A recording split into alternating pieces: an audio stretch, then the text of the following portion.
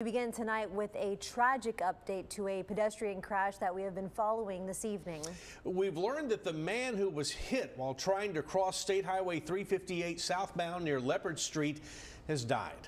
Details remain limited, but here is what we do know. Officials with Corpus Christi Police tell us that the 35-year-old man was hit by a truck as he attempted to make his way across the freeway. He was rushed to an area hospital where he later died from those injuries. Now, the driver did stay on the site with police, who say that he does not appear to be facing any charges for that accident. The entire incident remains tonight under investigation.